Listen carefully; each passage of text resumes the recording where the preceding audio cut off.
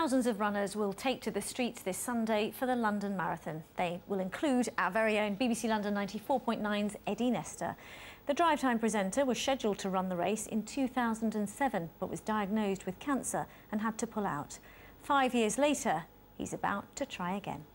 Good evening and welcome. BBC London 94.9's Drive Time show with me, Eddie Nestor, taking your calls. I was going to run the marathon in 2007 and then I got ill. I was diagnosed on the 26th of February as Hodgkin's lymphoma. So I had to pull out. But 5 years on, I thought to myself, Olympics coming, maybe you should have a real go at this. So I decided to, and here I am, and I'm terrified. Come to meet my trainer, Dave McQueen, to see what kind of pleasures or pain he has in store for me today. Morning, Eddie. Morning, Dave. How are you this morning? Not good. When we run the marathon on the 22nd of April, it will be in the same week that I actually started my chemo. I am running the marathon for the ACLT. It's the African Caribbean Leukemia Trust, and it's about trying to get people on the blood donors register.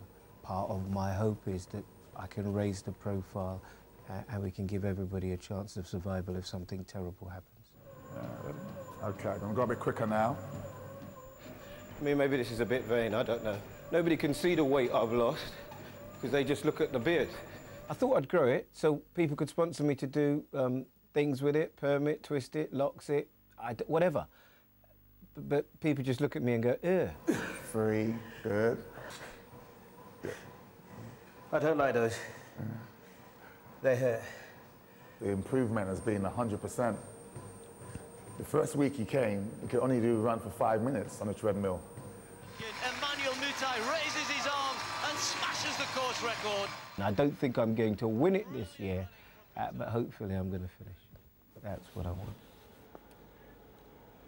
Good luck to him and everybody else running. Now,